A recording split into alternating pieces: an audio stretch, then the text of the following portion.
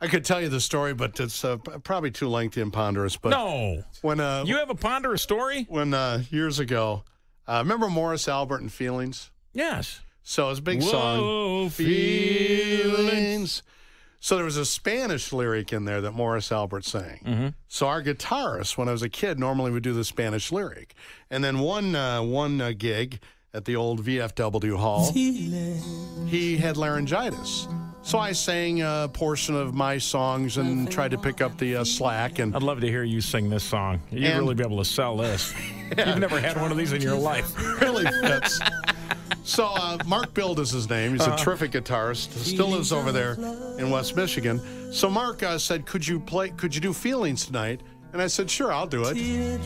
Teardrops rolling down my face. So I said, "But I can't sing the Spanish lyrics. I'll just do the English verse twice." He goes, "No, I'll write them out for you." So phonetically, so you know exactly what you're singing. And during our break, we went out behind the place and we rehearsed them until I had them reasonably well down. Feelings. Boy, you hit that note. And so the next set, they called Feelings, and I played a little flugelhorn, and I sang the English part of the song like Morris Albert. Like Chuck Mangione. Right.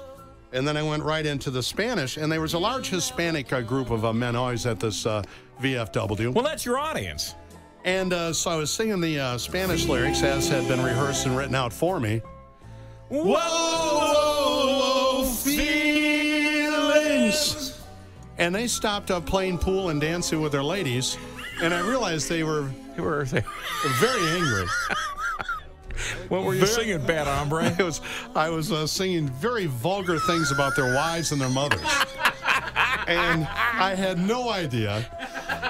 And I, too, just like the English DJs, were lucky to get out of there alive. Yeah, so, don't, if somebody writes out things that you don't understand, my pro tip is just don't do it.